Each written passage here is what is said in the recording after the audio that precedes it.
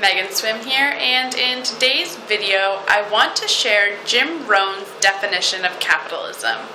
I absolutely love the way he positions it, and I heard his definition in a More Heart Than Talent CD that I listened to in my car.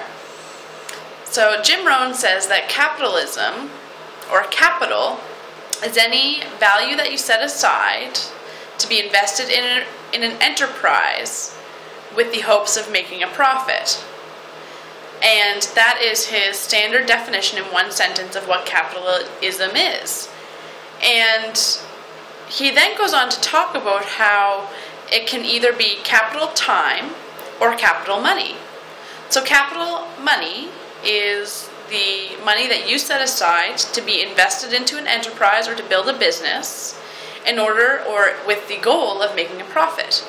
And capital time would be the 5 hours, 10 hours, or 20 hours a week that you also put aside to be invested in an enterprise to make that profit.